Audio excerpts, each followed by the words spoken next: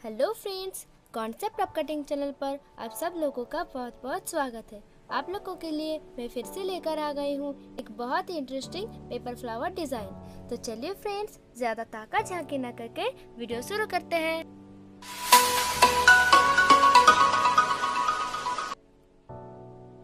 तो देखिए फ्रेंड्स, यहाँ पर हमने 8 सेमी का 13 सर्कल लिए है और 3 × 20 सेमी का 13 पेपर कट किए हैं। तो सबसे पहले हम इस सर्कल को इस तरह से बीच में से मोड़ेंगे और फिर और एक बार इस तरह से मोड़ लेंगे और उसके बाद इसको ऊपर इस तरह से ड्रॉ कर लेंगे और फिर इस तरह से कट कर लेंगे।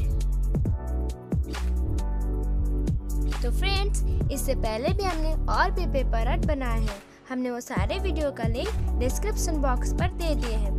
अगर आप लोग वो सारे वीडियो को देखना चाहते हो तो वहाँ से देख सकते हो। और हमारे साथ हर वक्त जुड़े रहने के लिए फेसबुक और इंस्टाग्राम पर फॉलो करो।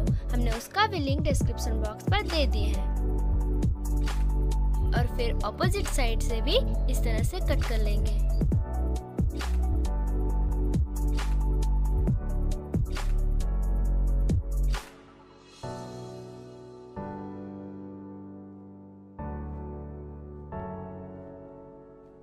तो देखिए फ्रेंड्स, हमें ठीक इसी तरह से सर्कल के साइड को छोटे छोटे ट्रायंगल शेप में बना लेना है।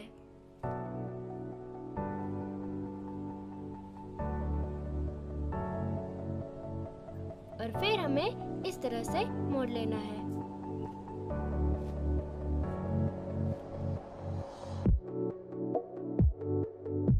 और उसके बाद हमें पेपर फ्लावर की साइड को इस तरह से थोड़ा थोड़ा मोड़ लेना है।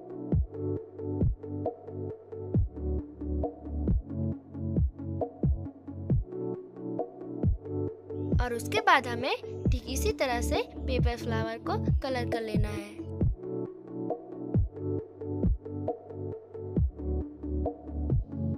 तो फ्रेंड्स, आप लोग इसी तरह से इस पेपर फ्लावर को बहुत इजीली बना सकते हो।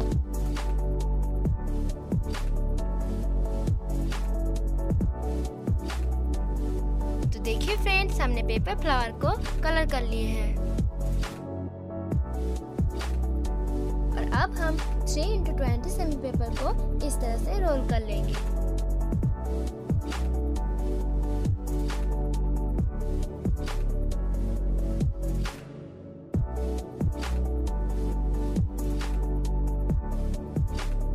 और उसके बाद हम पेपर स्टिक के लास्ट हिस्से को इस तरह से कट कर लेंगे